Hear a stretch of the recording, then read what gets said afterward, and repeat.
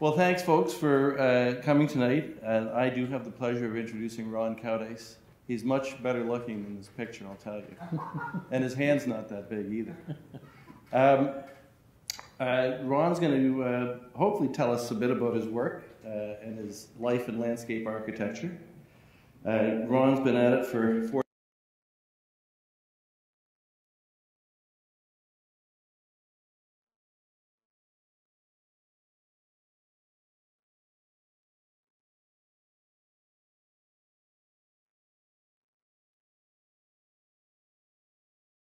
also a practitioner in Michigan and is registered as a landscape architect there.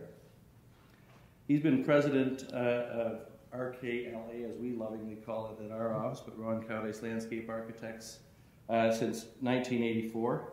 That firm is still going strong, and I think we'll probably hear not just past work, but current and work that's coming up in the future. As I said, Ron's had over 40 years of experience, but mixed in with that has also been teaching. He holds a Master's of Education degree from the University of Toronto, and also a Bachelor of Landscape Architecture from the University of Guelph. So I'm hopeful that Ron will be happy and joyful in his presentation. He's looking very serious, but he said that's what he looks like before the big ideas come. So without further ado, Ron Koudys.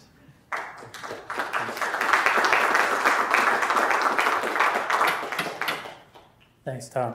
Yeah, I wanted to look ruminating. That's my rumination look. I put this first slide up just to remind me to thank all of you, my clients and peers, associates, architects who I work with all the time.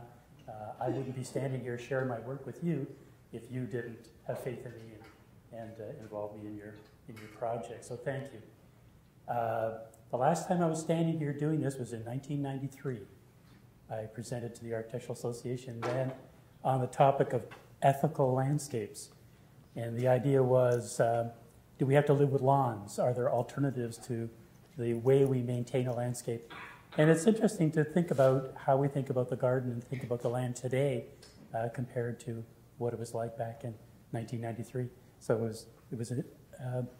I had to find my slides, actually. I had a slide carousel. You know what those are? A Kodak projector. But I'm going to go back beyond that, back to when the Canadian military liberated Holland. Both my grandfathers were in concentration camps in Holland, in Germany, and after the war, the Canadian troops marched in and liberated them. My family were near death, starvation. My mother thought they might live another week, and everything was lost. And so they thought, what can we do? Where is this land of hope? And because it was the Canadian troops that liberated them, they felt very predisposed to coming to Canada. And so they got on a ship and came to Canada, landed in Halifax. But in order to come here from Holland, you had to be either a farmer or a landscaper. And the Canadian government was trying to repopulate the rural areas because at that time, 80% of people lived on farms. And so many men were killed, they wanted to get that industry back on its feet and going again. So it's not by accident that many of the farms are owned by Dutch people, and many of the landscape companies are run by Dutch people. So that's where my roots come from. We had a landscape company, and when I was 8 years old, I was brought into the business to mow lawns and rake leaves. We didn't have backpack mowers. Everything had to be swept and clipped by hand. That's my family's first truck. That's my grandfather there. And that's his truck, Cornelis Verboom. He was an interesting man who always worked with a small hat and dress shoes, even in the garden, and very, very formal approach to his work and his attire. When I was in grade 8, I wrote the University of Guelph a letter and said, I want to be a landscape architect. What courses should I take in high school? I watched my uncles and my grandfather, my dad, slaving, physical hard work in the nursery and in the landscape business. And I thought, I love the work, but I'm not sure this is a career for life. And I was interested in design. So the University of Guelph wrote me an interesting response basically said, doesn't matter what you take, just do well and we'll see you in 5 years. So 5 years later I showed up, there I was at the University of Guelph, becoming an Aggie and a Griffin, painting the cannon, and going to school in the landscape architecture program. Meanwhile, I got married while I was in school. I grew up in Niagara Falls, and so where else would you have your wedding picture taken but at the Maid of the Mist dock. Actually, the Maid of the Mist sailed by. I cropped it out of this picture. The Maid of the Mist sailed by, and all these people were yelling at us, look over here, look over here. So we turned around and were waving at them. And about a year later, my mother said, you've got to go to the IMAX. And there we were on the IMAX waving at the Maid of the Mist as bride and groom. But the tux wasn't accidental. That was the thing to wear at the time. In my final year at Guelph, we did an overseas elective, and we stayed in London, England. I was privileged to have professors. These two, Sir Geoffrey Jellicoe and Dame Sylvia Crowe, sort of the gods of landscape, were my professors there. And I often think back to how stupid I was because I had no idea how important they were or what kind of questions to ask them. I felt I squandered that opportunity to be with them. And I studied at Kew Gardens in the herbarium there and did my thesis on historic English landscapes. Came back to Canada. My wife was finishing medical school, so I thought, okay, we'll spend a year here till she's done school, and then we'll go back to Niagara Falls and enter into my family business. So while I was here, I managed the Little Tree Farm. Some of you may remember the Little Tree Farm on Springbank Drive, and I was the landscape manager there. But this man, David Cram, had come to London a year before. He was from London, and his intent was to open a landscape architectural practice. No, there were no other landscape architectural practices here in London at the time. There was one landscape architect, Bruce Henry, who worked at Development Engineering and eventually ended up at the city. So David was getting this practice going. The intent was a couple of his classmates were going to join him, but they bailed on him. And so he knew I was at Little Tree Farm, and he called me and said, would you like to join my firm and help me out here? And I thought, okay, well, I'll do it for a little while, and then we're going back to Niagara Falls. This is where our office was. That's where my office was in that little bay window right there. This is the R.I. Harris building at the corner of Dufferin and Talbot Street. That's what's there now. That's the new Azure high-rise. So my office would have been right there. This is our team. That's Dave Cram, a client, and this is one of my former students. This is my wife and a couple secretaries from next door. Happens to be David's birthday, so we're all pointing at him because it's his birthday. And yes, that's me, if you believe it. A lot less hair today. David was very politically connected, and Tom Gosnell was one of the people who was often in our office talking about politics and planning strategies, ways to improve the city, that kind of thing.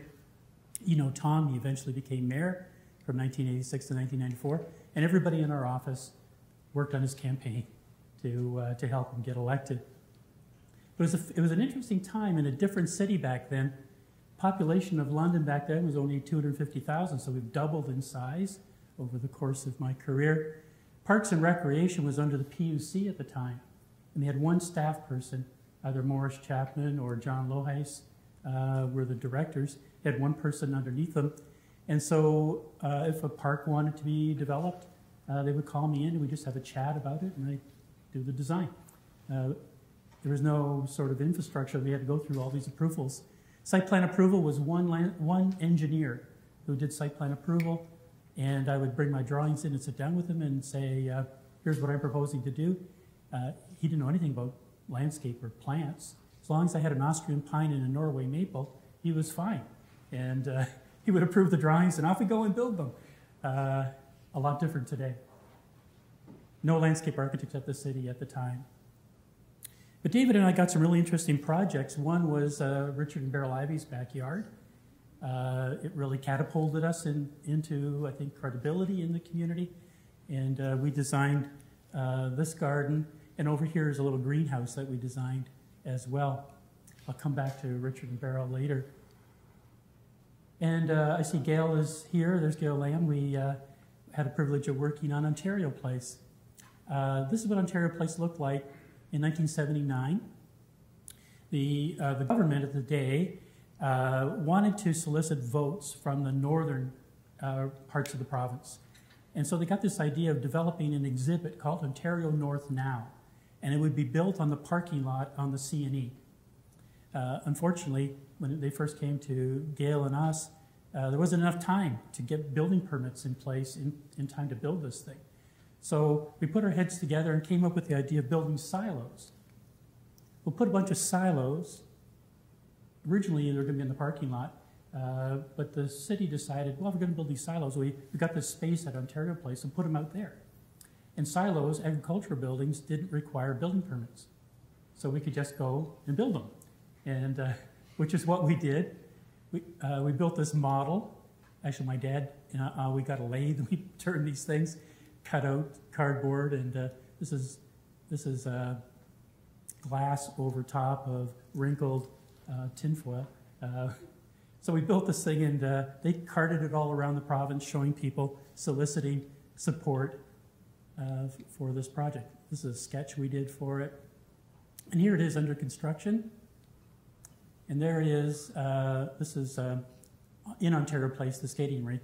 This is the silos behind. And it's still there today. Interestingly, a temporary exhibit has outlasted pretty much everything else on the island. We did a number of sort of studies as well. This is a series of high-rise buildings that were proposed for St. Thomas. I put this up just to show how dated the graphics look. And I always wonder how anything really got built back then. We would take the architect's drawings and lay them down, put tracing paper over top, and trace the outline of the site. When you think about what happens on paper in terms of stretching and shrinking and the error of a little bit this way, a little bit that way, and then we develop our landscape plans, and off we go and build them. None of the accuracy that we are able to achieve today with digital technology. We moved our office shortly to this building. This is on Waterloo Street on the south side of the tracks. We were here just a short time, and then ended up here on Princess Ave. I stayed here for about 3 years. We hired Jim Fafiades, worked for us in this office. This actually was a light pole from the Peace Bridge in Fort Erie. My dad was able to secure that. We restored it, and I put it at the office. And then when I left the office, Dave said that I could take that with me, but then he sold the building, and the new owner wouldn't let me have it. So if you go by there, that's my lamppost. I planted that Japanese maple. But in the meantime, there were some faculty members at Fanshawe College who wanted to take summer holidays. And so they approached me and said, this is in 1980, so I was out of school a year and a half. And they said, would you replace these faculty in the summer and teach some courses for us? And I said, oh, teaching. I never thought about that. That might be fun to do. So I took the summer and taught students there. This is one of my first classes. We weren't actually on the main campus. We were in an industrial building on First Street, just down the way. You may recognize this person. That's Martha Burkins. She was one of my students back then. And after I finished my first year there, the students went to the dean and said, hire this guy. And there's no advertisement in the paper, no interviews. The dean called me in and said, would you like to work here? And I said, that was sort of fun. Yeah, maybe for 5 years. That sounds like something I'll do. And that's what I did. I had the privilege of working with Sylvia Bear. She came to Fanshawe 2 years after I left, or I started, sorry. And this man, Howard Falls, who was an architect. And when I arrived, there were no landscape people involved in the program. They had an architect, Howard Falls, and a person who was a botanist who had a specialty in banana culture. And this is why I think the students felt that maybe somebody who had a business background who was involved in landscape would be better. And over that period of time, I didn't spend 5 years. I spent 31 years there teaching. Over 2,000 students. I started a semester in Italy where the students could spend the semester in Italy touring gardens there.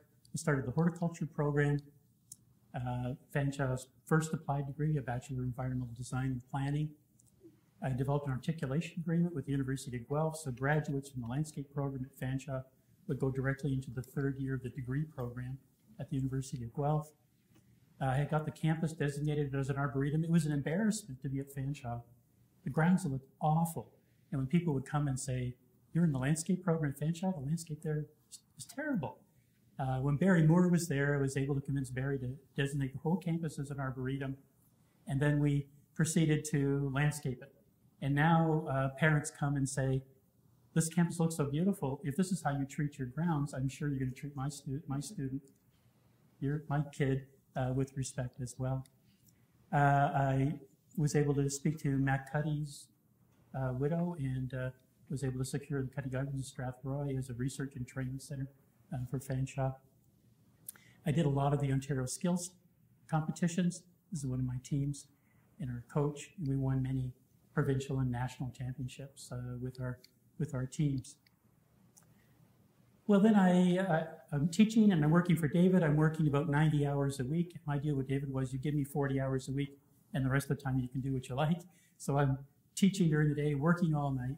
Meanwhile, my wife is starting a medical practice and we started having children. Things were a little hectic.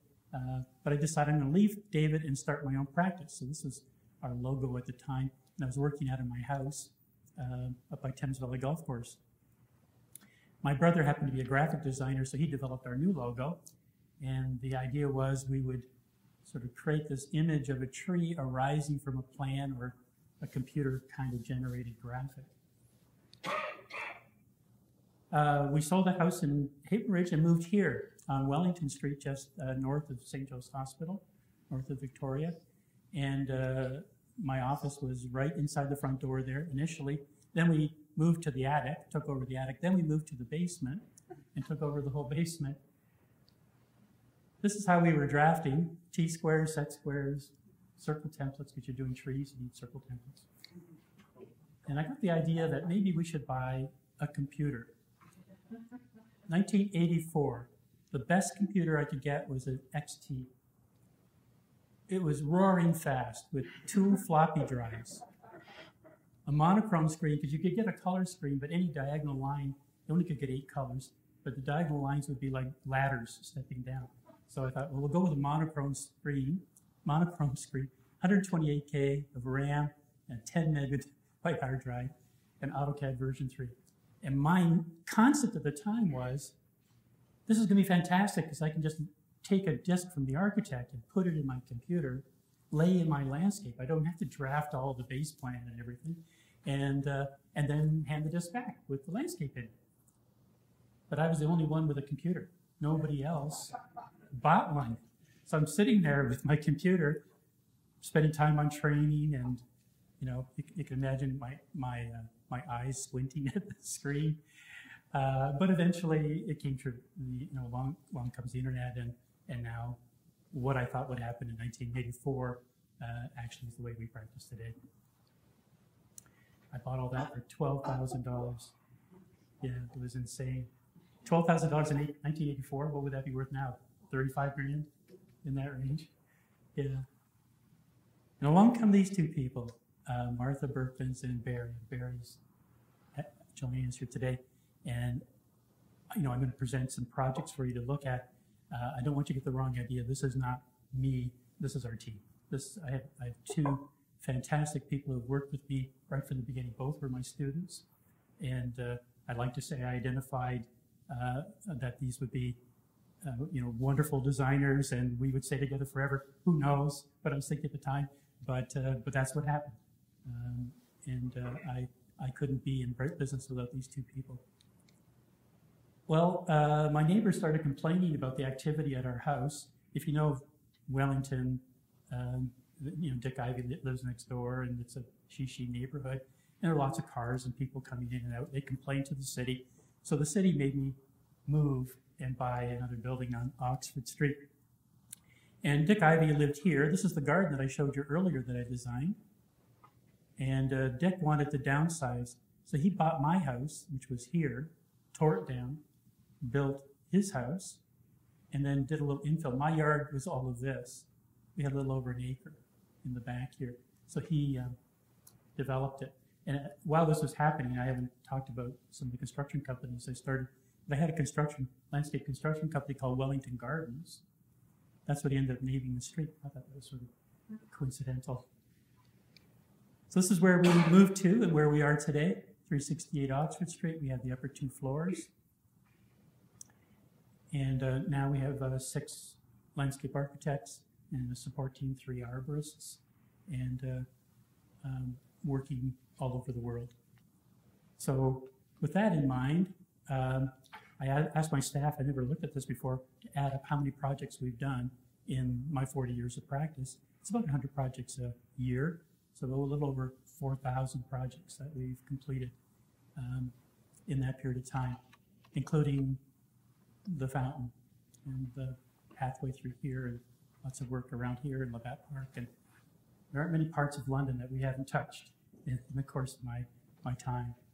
So what I thought I'd do is maybe just quickly go through some residential gardens to show you. I looked at our job list, and this rumination was an interesting experience. I've been feeling very nostalgic as a result. But in the first portion of my career, about 80% of the work I did was residential gardens. And as my career progressed, that became less and less a percentage of the total. And now it's probably reversed. About 80% of the work we do is larger scale type work, hospitals, high-rise apartment buildings, subdivision designs, streetscapes, downtowns. I'll show you some of that work. And about 20% is what I would call estate residential. So these are some of the estate residentials. This is one that Barry did. This is a little Asian garden that we put together backing on the Thames River. Another one. Lots of swimming pools. And this is backing onto a natural area. Greenhouses.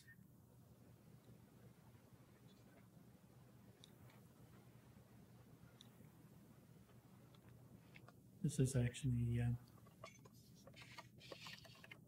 we had some problems with this one. The fountain started to leak. And we took it apart, couldn't figure out what was going on. This whole thing has a liner, a rubber liner underneath it to hold the water in place. And eventually we just took this whole middle section out and discovered that mice had gotten underneath and were eating holes in the rubber. So now we've got to put traps out to catch them so they don't get under the waterfall.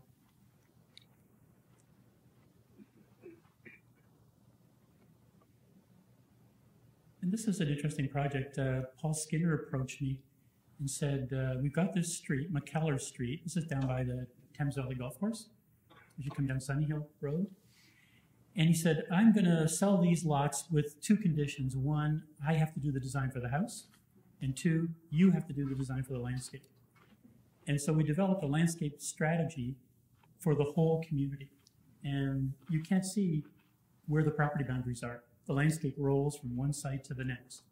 And they have one maintenance company that maintains the whole thing. So it's like they're living in a park.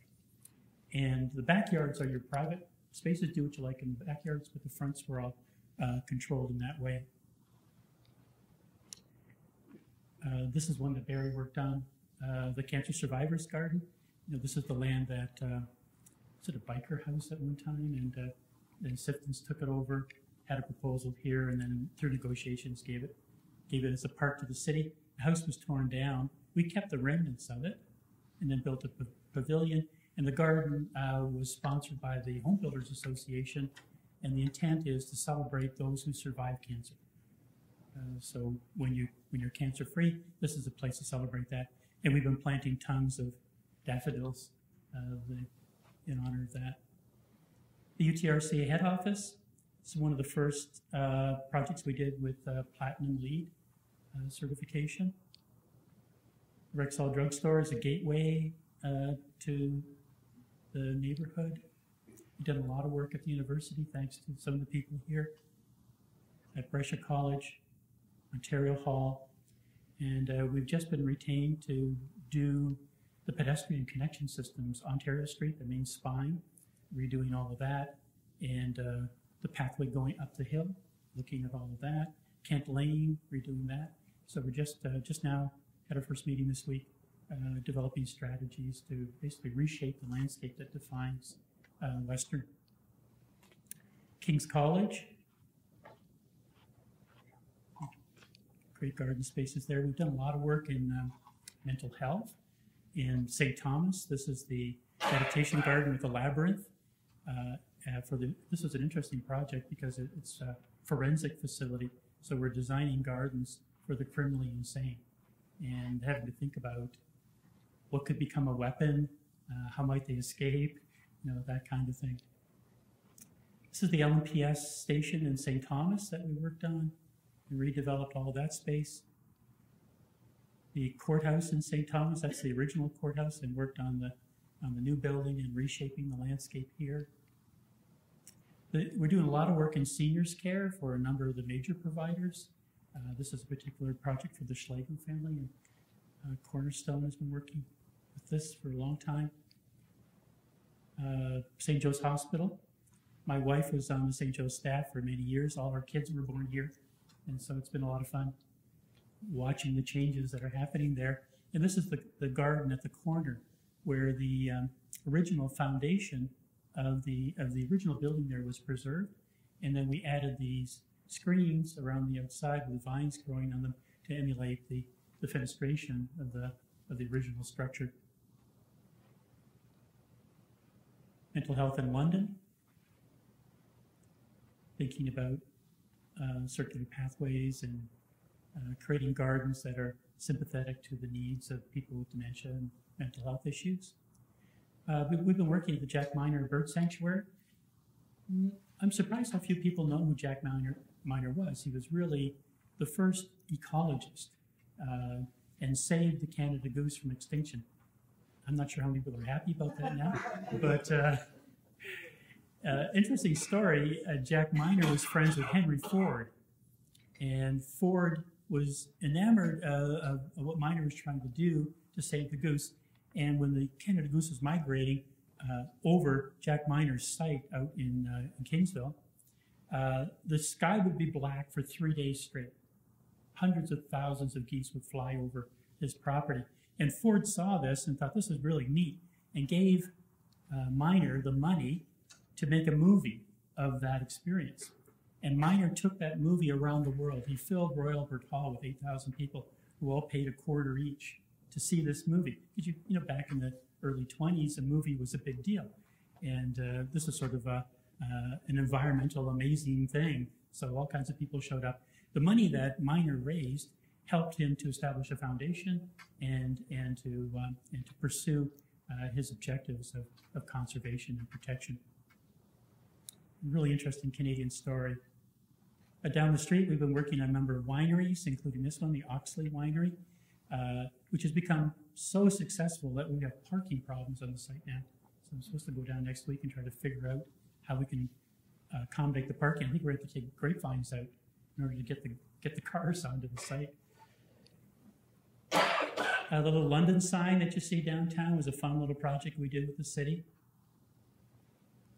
We did the 3M corporate head offices and naturalized both this site and the Oxford Street site. On both sites, we got school kids there and worked with the Conservation Authority and planted 50 acres of trees on both sites. These were like little seedlings. If you go there now, the problem is kids are going out and camping in the trees because the trees are grown up so large. The idea that we presented to 3M at the time and was accepted by the corporate head office was that by planting trees to that extent, we would neutralize, or I guess balance, the impact of the facility on the community and the cars needed to get to the plant. So really looking at sustainability way back then. This project was entered into the National Post Design Awards, and we won the national award for that concept back in the early 90s. Gibbons Park Bridge, worked with a firm out of Toronto in the design of this and the landscape around it. You remember they used to have a bridge that pulled across and pulled back onto the ground in the wintertime. So we worked on that. Loblaw. The first store we did for Loblaw was Masonville Mall. Just remember, they used to be in the mall, and they moved across the street. And they approached us to prepare a landscape plan. And Barry and I looked at this and said, how much money we got to spend on the landscape? And they said, we got about 40 to 50,000. And we thought, on a site this size, you won't see it. I mean, that's not enough money to do a good job. So we said, well, give us a reasonable budget, and we'll do a landscape that will be attractive. They said, well, how much do you need? How much do we spend, Barry? $250,000, $300,000? So they gave us $300,000. We did the landscape on the idea of that the shopping experience begins as you arrive at the site, not at the moment you walk in the front door. We finished the landscape. This was the #1 store in the Loblaw chain. They were making $1 million a week out of this store. And so this real estate team said, maybe there's something into this idea about quality landscapes. And we started doing stores for them all over Canada now. Pretty much everything outside of core Toronto, Barry's been working on. And they've been a great client for us. And then they bought Shoppers Drug Mart. And now we're working on a lot of those shopper sites to maximize their rental. And then they roll those buildings into the Weston REIT. Interesting approach. The McCormick home. Interesting story here. There are 2 big oak trees. You see one of them here that were slated for demolition or removal because of the sewer services and some of the construction work. And we worked with Richard and relocated things, and were able to keep those 2 huge oak trees, which now add a lot of quality to the back of the building. On this side, we've done a series of therapy gardens specifically designed for the needs of Alzheimer's patients who come here for day programs. And they've been very successful. St. Mary's Hospital, the perimeter, as well as the roof garden. So this garden sits on top of the loading docks and storage areas underneath.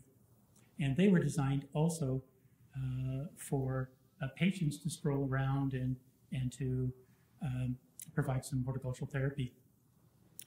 The gardens have been so popular that there have been overuse issues. Now they have planters that are assigned to a patient there, and there's so many planters around there. They're running out of room. It's such a popular place to go. This is an interesting project.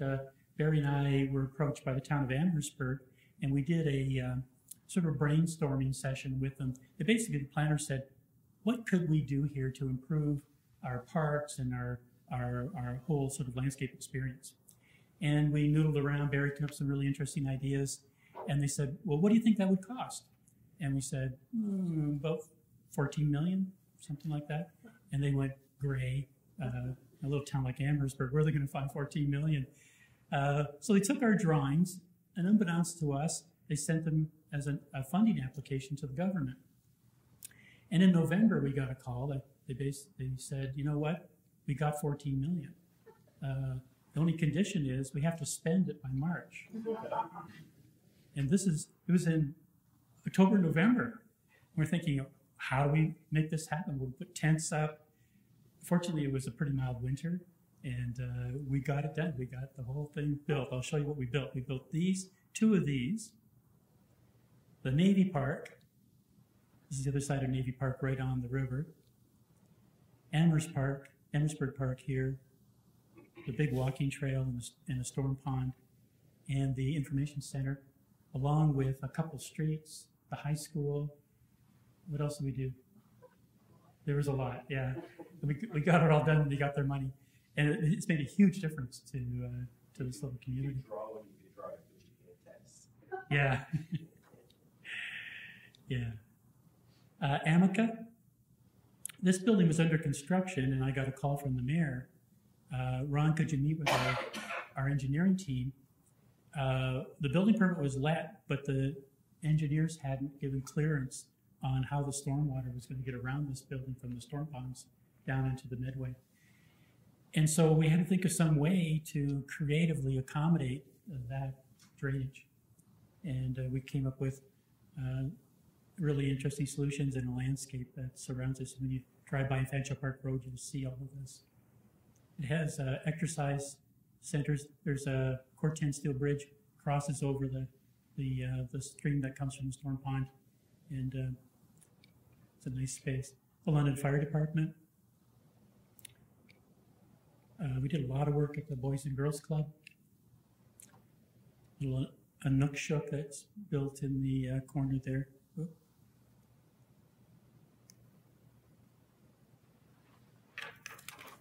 I broke your pointer, sorry, Maurizio.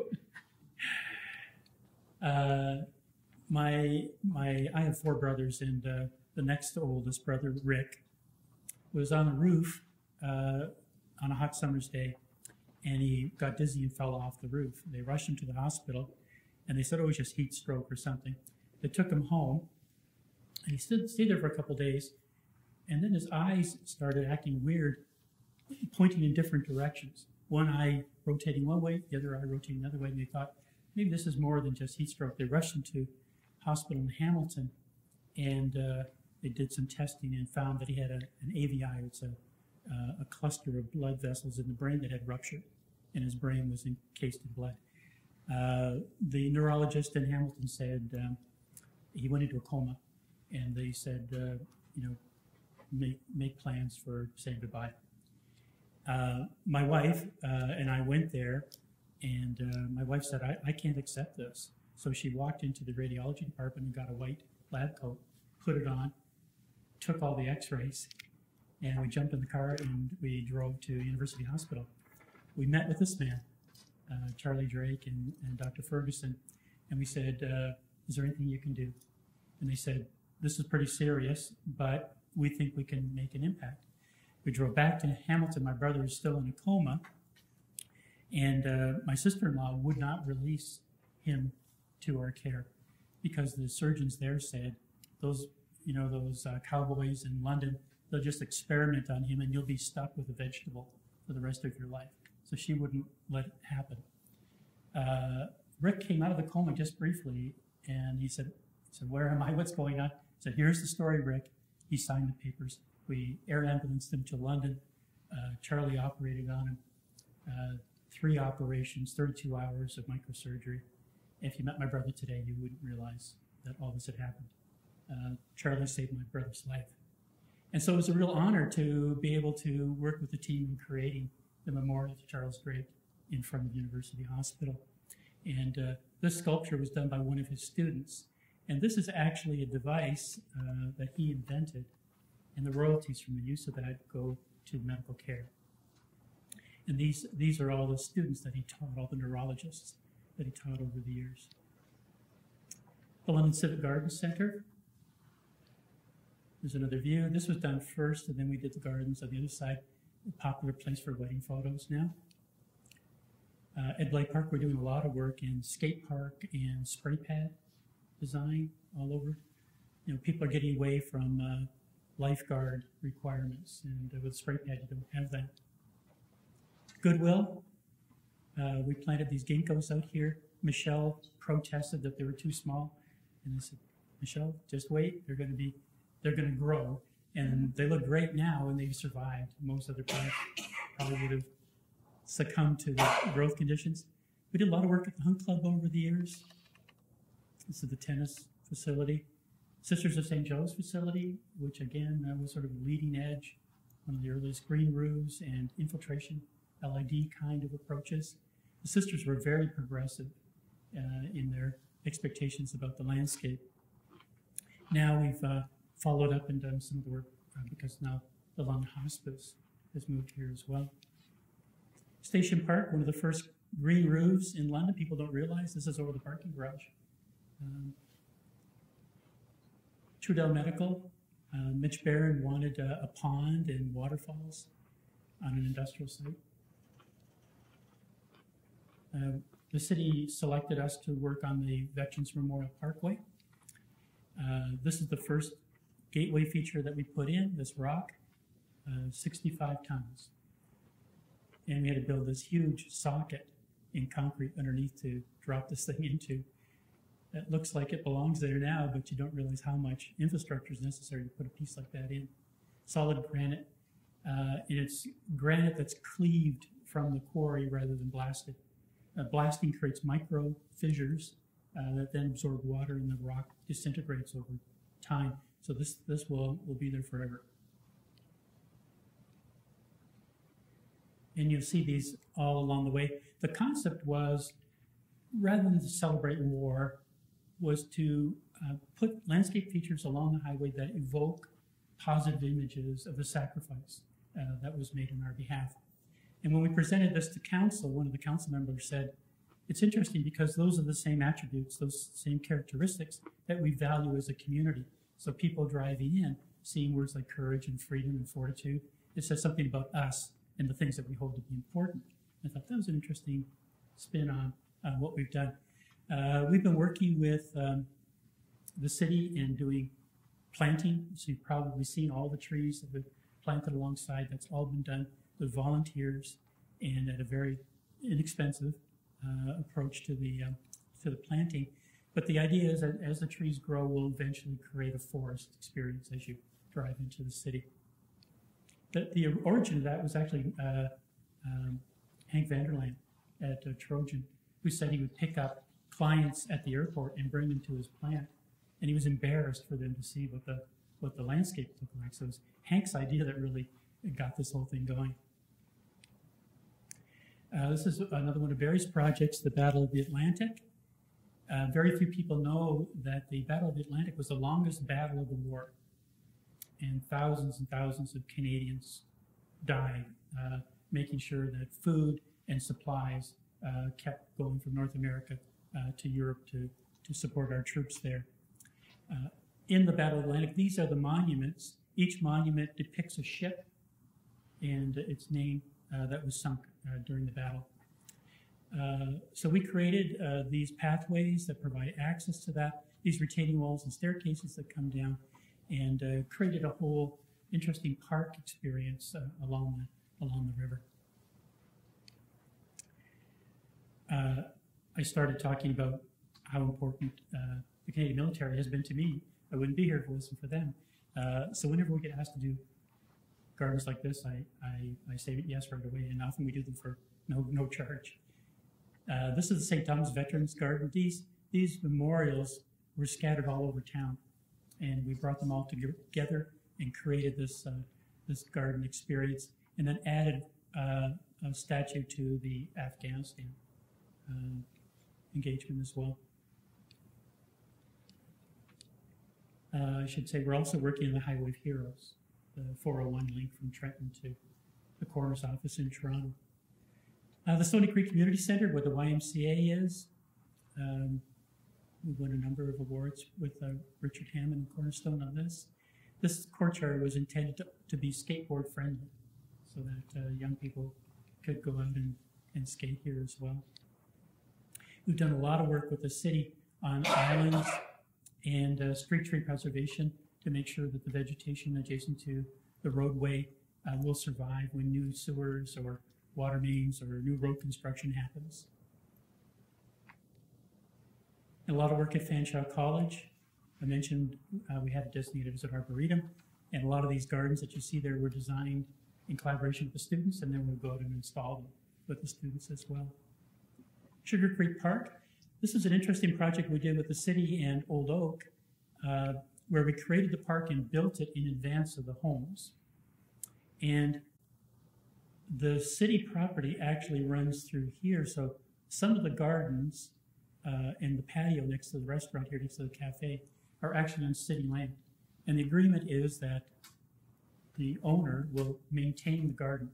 So rather than sending the city there to clean the garbage cans and sweep everything up, remove the snow, that kind of thing, the owner has the benefit of the use of the space, and rather than putting a fence, separating the two, they've formed a collaborative relationship. And that model now is starting to get more and more popular. We're doing more parks in that same fashion. Another fire station in Windsor. We're the landscape architects now for 6 boards of education in Ontario. And what we're primarily doing is developing nature playgrounds, creating environments that are evocative of natural experiences. If you think about your own play experiences as children, probably the most memorable ones did not involve teeter-totters or slides or climbers. It probably was building a fort in the forest, or a treehouse, or a raft, or something where you're engaging in a creative way with the environment around you. And so that's what we're doing and working with the faculty, the teachers, and the curriculum to create these play experiences that are inexpensive and really safe. So whenever a child is injured on a playground, there has to be an incident report, and the incident reports on these playgrounds is like zero. Very, very few injuries happen, and yet these things that look like stoves and refrigerators and climbers with things hanging on posts, and kids love them. We developed all of the entrance gateways and the landscape themes for the Sunnydale subdivision. The Blackburn Fountain is one of my favorite projects that we did. We not only developed the design for the fountain itself, but also the grounds here. I sited the fountain so that it sprays directly towards the King Street Bridge here. So as you walk across the pedestrian bridge, the fountain sprays towards you. And then the major arch, this arch, if you stand on the bridge in Highbury, exactly frames Dundas Street. So you're looking back the other way. The fountain was designed to run in the wintertime. So it draws water from a pipe that runs under the river to a point right here. My wife and I got in a canoe and paddled out. I dropped the measuring tape down until we found the deepest spot. And then we ran a pipe from here. It's a big 2.5 foot pipe that comes out and flows backwards into a huge chamber under the fountain. Inside the chamber is a screen that prevents fish from getting into the pumps because we didn't want to have sushi spraying out of the fountain. And 200 horsepower sewage pumps that drive this. One that does the major jet, which goes almost 200 feet in the air, and the other that drives the other jets, smaller jets here. The inspiration for this came from Geneva. The Blackburns, Martha and Walter, were in Geneva and saw this out in Lake Geneva. And when they came back to the city, they donated $500,000 to the city to build a jet d'eau in the Thames River. What they didn't realize was Lake Geneva is pretty stable in terms of its water elevation. The Thames River goes up 14 feet and drops back down again. In fact, when we were building the fountain, we had to watch the weather reports, and if there was rain forecast in the next 2 days, all the construction had to come out of the river. Drove the contractor crazy because we had to find these narrow little windows that we could rush out and do the work and come back in again. And the technical work was done by Dan User. Dan is a specialist in fountain design. He just finished the spectacular fountains at the World Trade Center in New York.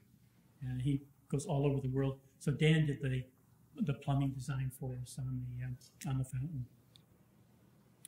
I did some work on a university campus in China. This is me working in China. A friend of mine sent me this notice and said, "Are you interested in doing some work in China?" I said, "Well, that sounds like fun." "Yeah, sure." So we submitted my name. They called me and said, "Could you send some freehand sketches?"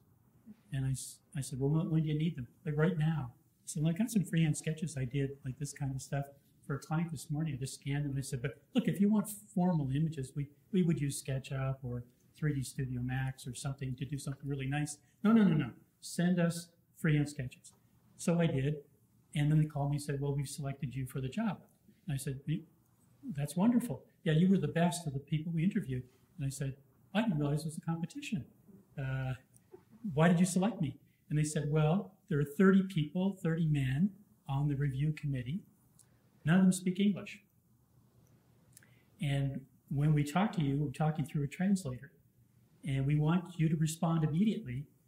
And by drawing, we can see that you're understanding what we're asking for."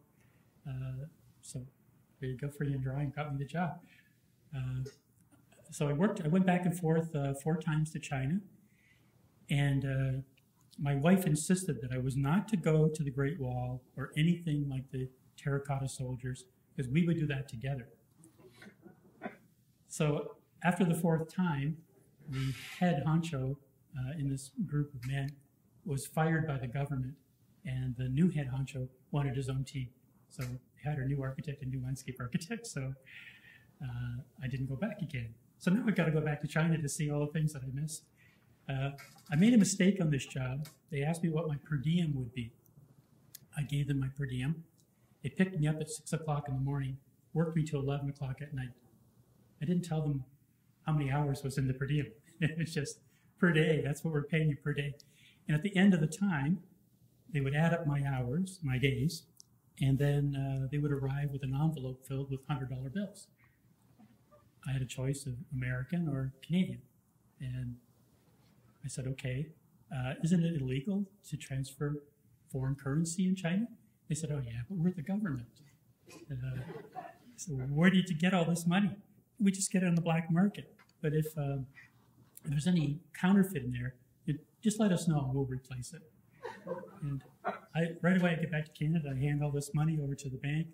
All of it was good. There was no counterfeit in it. Strange. But what I discovered in working with the Chinese, they're very, there's a sense of separation between you and them. And once they figure out how you're thinking and what the approaches you're taking, then they don't need you as much anymore. They're happy to dismiss you once they know how it works.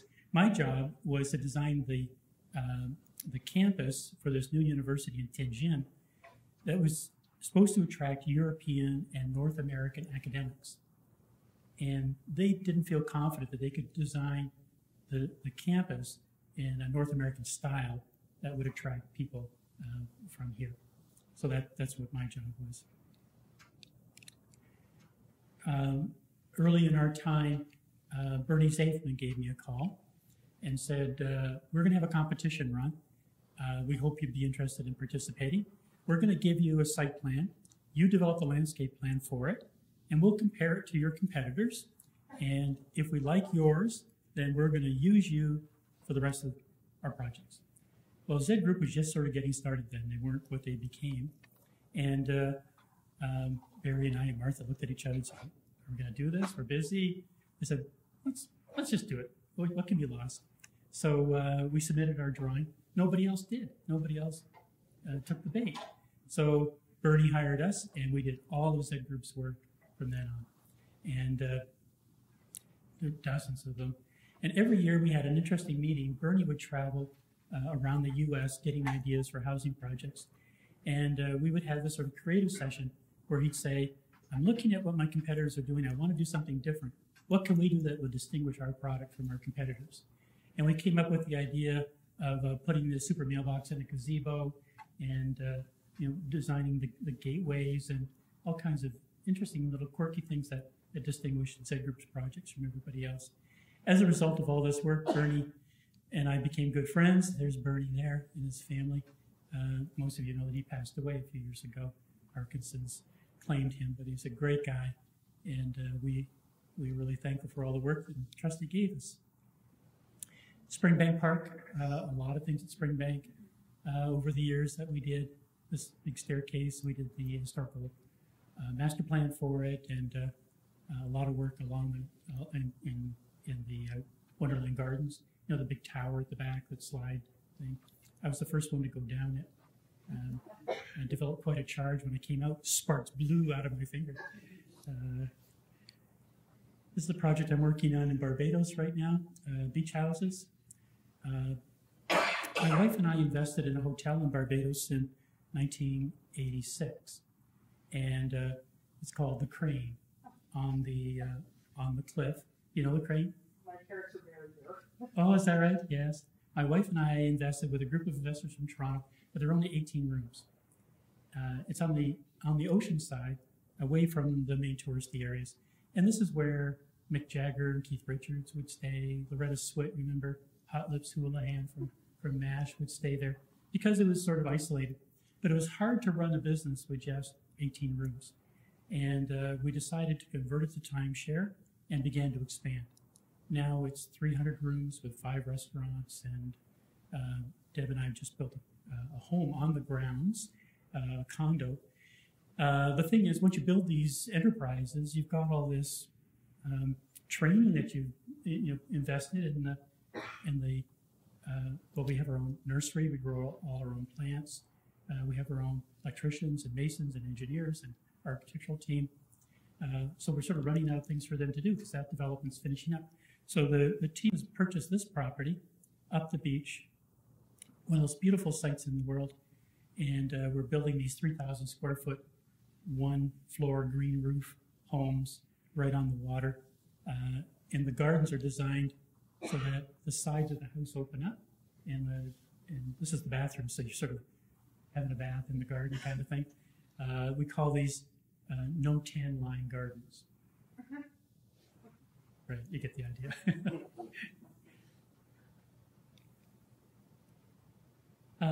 Well, in addition to the work we've been doing,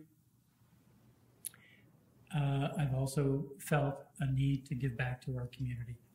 And Tom knows that the two of us sit on the foundation board at the Grand Theater. I also sit on the operating board. I'm the president of the foundation board, and I've been there since, well, it's been 16 years now that I've been working with the Grand. We're just embarking now on a major renovation project, $8 million redoing the front of house. And I'm very active in my church, Metropolitan United, across from City Hall. I sit on the Eldon House board, and we have some ideas about the back to the river and how Eldon House can be reconnected to the river down the slope, and to develop a horticultural destination in the downtown by using that land. Talking to Mr. Farley about the land next door, maybe acquiring some of the floodplain that he owns and incorporating that back into the Harris's estate.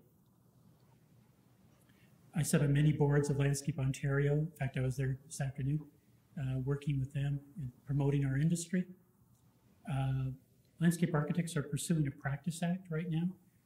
Right now we have a title act. In other words, you can't call yourself a landscape architect unless you're a member of the association, but anybody can do landscape architecture.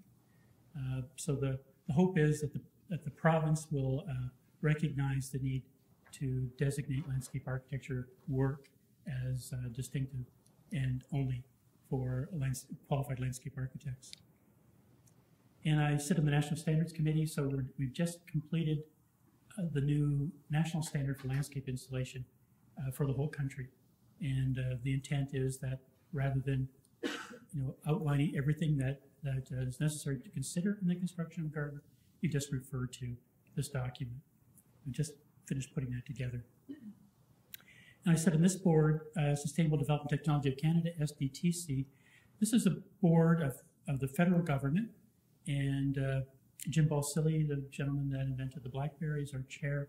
It's a Canada-wide board, and we invest your money, Canadian taxpayer money, in emerging clean technology in an effort to secure that innovation for Canadians, our jobs, and our future. And so far, we've invested a little over $2.2 billion on your behalf. I now sit on the program review committee, so it's a fantastic opportunity to see the great innovation that Canadians are developing. And you hear the news and we're going to hell in a handbasket kind of thing, and you get a little bit despondent. And then you see some of the game changer technologies that are really coming down the pipe and will have a huge impact on our quality of life in the future. That's a wonderful board to be on. I've also been involved in Communities in Bloom. We won the regional award, and then we won the national award. Of course, this was when Anne Marie was mayor. And I'm a founding director of Reforest London.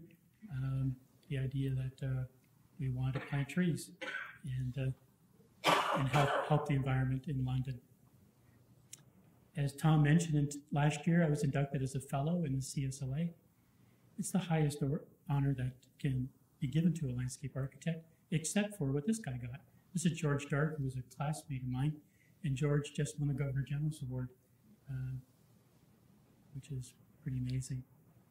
So after all that, Roy Bonesteel, remember Man Alive? They went and interviewed my son at the Montessori school. And Roy Bonesteel said to my son, "What does your mother do, young man?" Like he's 5 years old. "Oh, my mother's a doctor and she makes people well." That's nice. What's your father do? My son pondered this for a while, and he said, my dad, he mows the lawn. Well, thank you.